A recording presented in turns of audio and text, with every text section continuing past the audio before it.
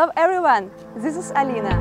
When we are constructing ditches or roads, sometimes we need to build a slight slope temporary. How do we to stake the slight slope in this situation?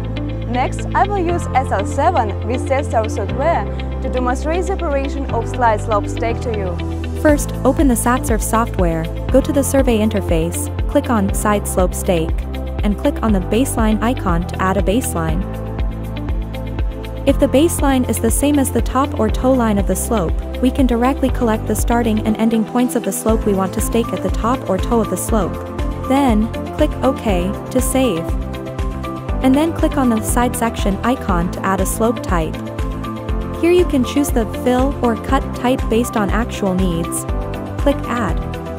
Then input the side name and input the horizontal and vertical offset values from the edge of the baseline. If the baseline is the same as the top or toe line of the slope, input 0 for both the horizontal and vertical offset values. Click OK. Next, click on the Add button to add the slope elements, such as hill slope, platform, and ditch. Here, I'll use the addition of hill slope as an example. Click on hill slope and input the hill slope name, hill slope height, and hill slope n. After inputting, click OK. Then we can immediately see a preview of the side slope. Confirm that it's correct, then click OK in the upper right corner to save it. Next, return to the side slope stake interface. Now, we can select the slope type we created, as well as the slope surface and slope nodes from the top of the interface.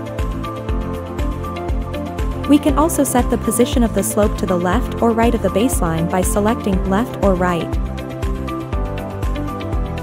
If we want to adjust the overall design elevation of the slope, we can click on Enter the new design elevation to adjust it.